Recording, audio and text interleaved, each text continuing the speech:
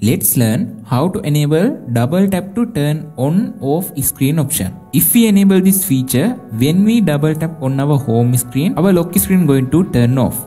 Let's learn how to enable this feature. Go to mobile settings, scroll down this page and go to advanced features option. Click on motions and gestures option. In here, you can enable these two options, double tap to turn on screen option and double tap to turn off screen option. Okay, now I come to my home screen. After I double tap to my home screen like this, now my screen is going to turn off. Again, I can turn on my screen like this.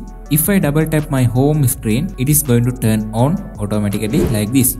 I think this is very good feature to use your mobile easily.